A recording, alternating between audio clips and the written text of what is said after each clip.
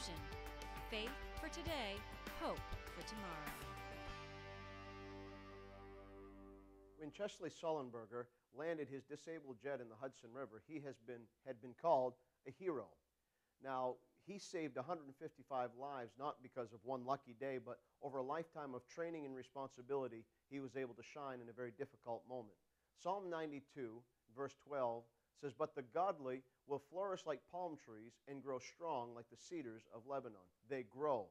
You see, when you grow and have a passion for excellence, you begin to understand the experience of becoming ordinary and stepping up and doing extraordinary things because you have disciplined yourself to go further and to improve your own abilities. I'm Matt Ward, and that's Fusion.